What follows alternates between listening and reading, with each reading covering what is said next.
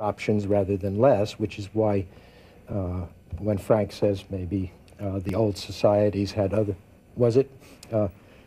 Yes, there are all sorts of ways mankind could end up forever locked in some particular way of looking at things, but it seems to me none of them could be very good. That's why we need progress and understanding. There must be something better than all the things that humans have done so far. I think that gets into another dimension, which is critical thinking, critical evaluation.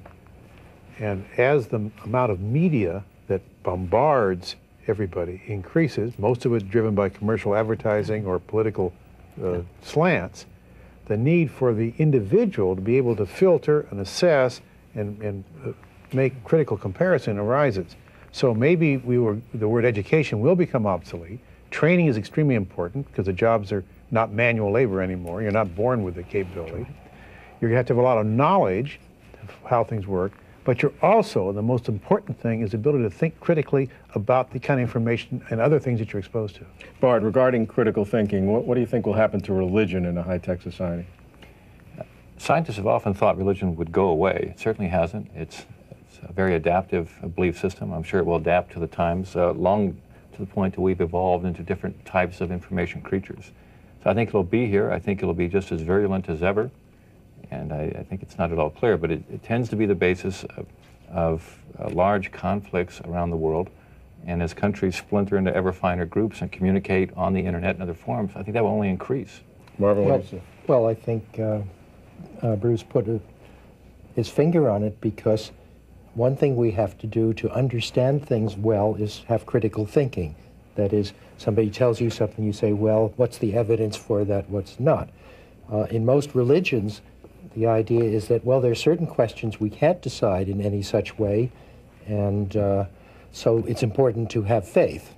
And if you're very good at having faith, then it means you're not so good at critical thinking. Some people seem to be able to tolerate both, but in general, I think if you put emphasis on believing a set of rules that comes from somebody who's an authority figure, then there are terrible dangers. The structure of an authority that you're not allowed to question undermines understanding and progress. You see faith and critical thinking as mutually exclusive? I do. Now, somebody just wrote a book saying that, well, they're concerned with subjects that are so different that they're compatible.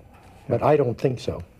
Well, much as, I mean, I just say that much as, faith-based reasoning may be offensive to scientists, it seems to me it's extremely important, and it's not likely to disappear. It's the basis for civil society.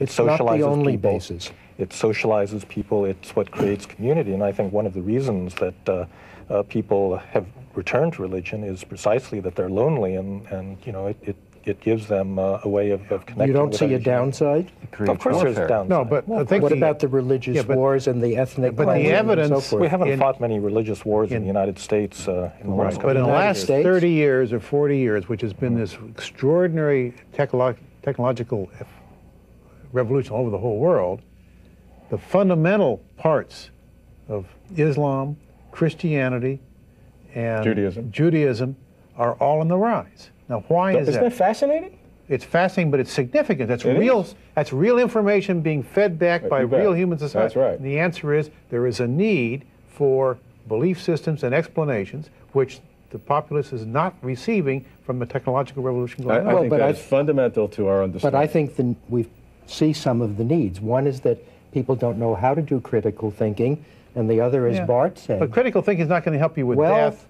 Yes, it is. Bart said you can also learn to live with doubt, and you don't have to have somebody tell you, here's the answer. And that's what we lack. Well, I think faith is the but you're imagining people to be little autonomans that have no emotions.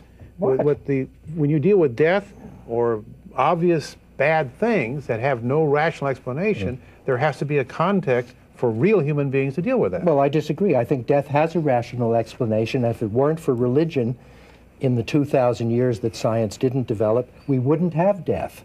We would have longevity. You could live as long as you can. And it's the belief in the afterlife which is why we don't live forever.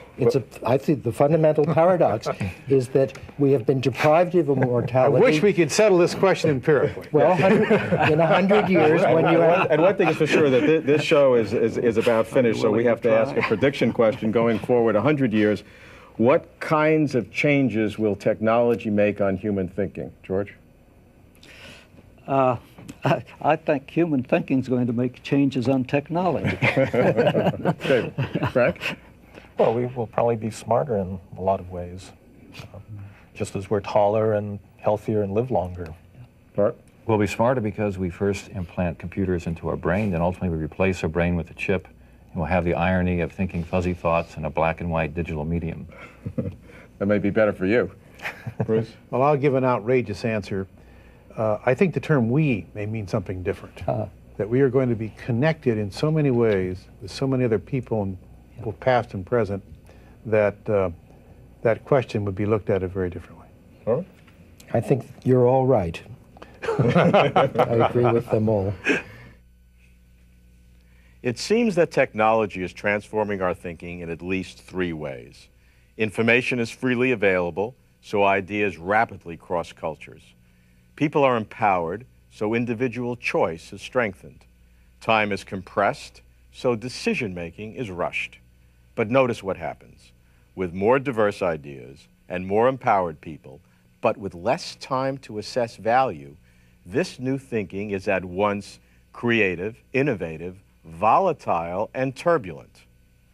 We have to face contradictions like these to stay closer to truth. I'm Robert Kuhn.